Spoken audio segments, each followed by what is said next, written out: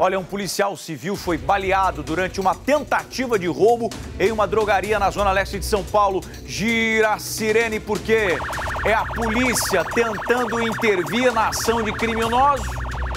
Infelizmente, levando a pior, o estabelecimento foi invadido por 3 assaltantes que acabaram descobrindo que o agente estava armado. O desfecho dessa história, a Daniele Brandi conta na reportagem. O alvo dos criminosos é esta drogaria que fica aqui na Vila Formosa, zona leste de São Paulo. Clientes e funcionários dentro do estabelecimento. Toda a ação foi gravada pela câmera de segurança do próprio local. Pelas imagens, a gente consegue ver o agente parado no balcão.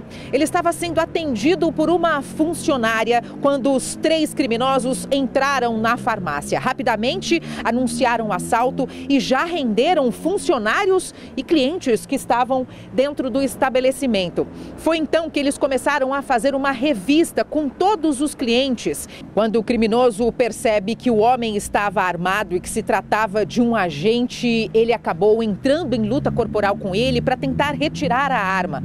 Logo na sequência, os outros 2 comparsas também vão para cima do policial e começam a agredi-lo, chutes e pontapés. É neste momento que o policial é atingido com um disparo na região do braço. Estavam portando um simulacro de arma de fogo.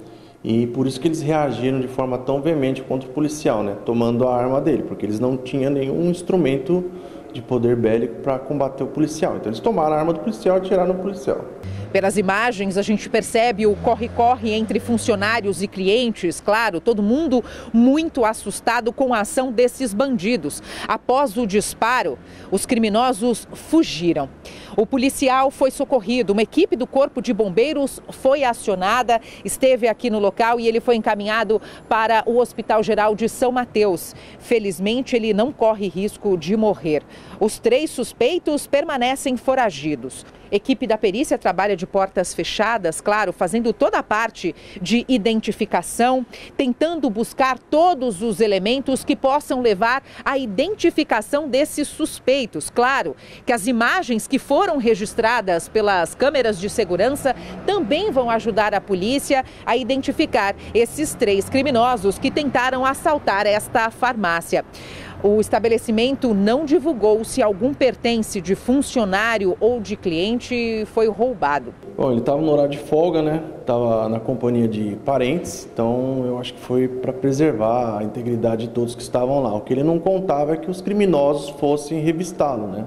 E aí acabou surpreendendo ele, né? E aí teve todo aquele entreveiro entre eles, ele foi agredido, né? Lutou ao máximo para não perder a posse da arma. Mas mesmo assim eles conseguiram levar a arma e deram um tiro no braço esquerdo dele. O caso foi registrado aqui no Distrito Policial de número 31, que também fica na zona leste de São Paulo. Os criminosos fugiram, levando a arma do policial civil que trabalha em Santo André.